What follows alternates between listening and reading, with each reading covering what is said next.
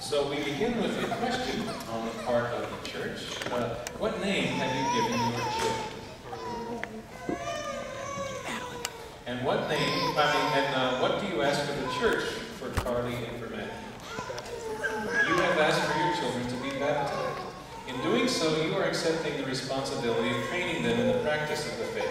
It will be your duty, parents, to bring up your child to keep God's commandments as Christ taught us by loving God and our neighbor.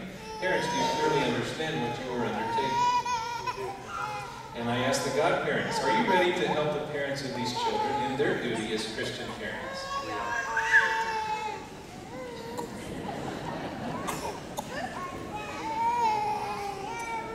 Matthew and Carly, the Christian community welcomes you with great joy. In its name, I claim you for Christ our Savior by tracing the cross on your forehead, and I invite your parents and godparents to do the same.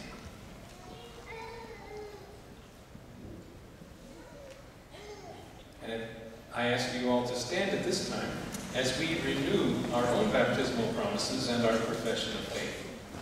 So I ask you, and all here present, do you reject sin so as to live in the freedom of God's children? Do you reject the glamour of evil and refuse to be mastered by sin? Do you reject Satan, father of sin and prince of darkness? Do you believe in God, the Father Almighty, creator of heaven and earth?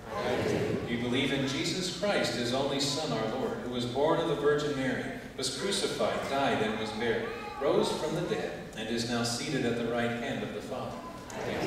Do you believe in the Holy Spirit, the Holy Catholic Church, the communion of saints, the forgiveness of sins, the resurrection of the body, and life everlasting? This is our faith. This is the faith of the church, which we are proud to profess in Christ Jesus our Lord. Amen. And so now is it your will that Matthew and Carly should be baptized in the faith of the church, which we have all professed together? Then please come with me to the font, and I invite you to be seated.